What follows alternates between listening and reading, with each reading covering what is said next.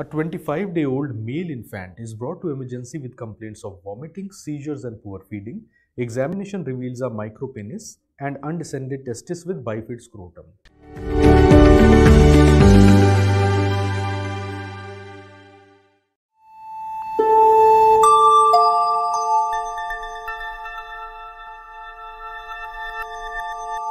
A 25-day-old male infant is brought to emergency with complaints of vomiting, seizures and poor feeding. Examination reveals a micropenis and undescended testis with bifid scrotum.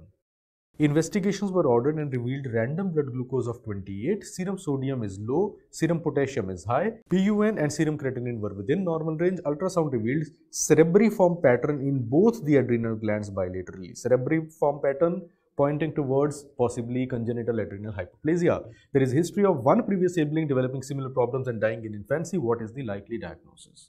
So it is a male child having hyponatremia, hyperkalemia, ambiguous genitalia and ultrasound showing features of CAH.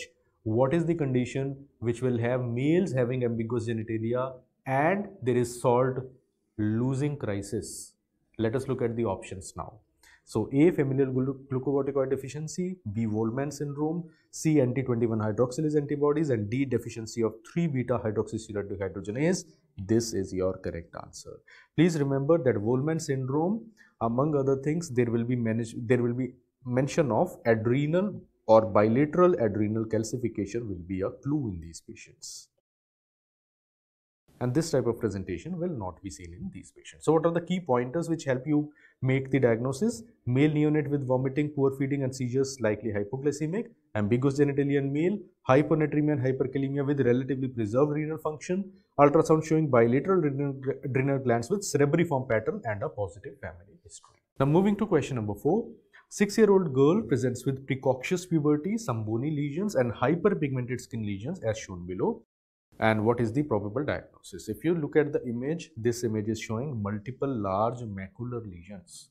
So presence of café au lait macules, coffee colored macules, bony lesions, precocious puberty, it is all fitting into the classic description of McCune-Albright syndrome.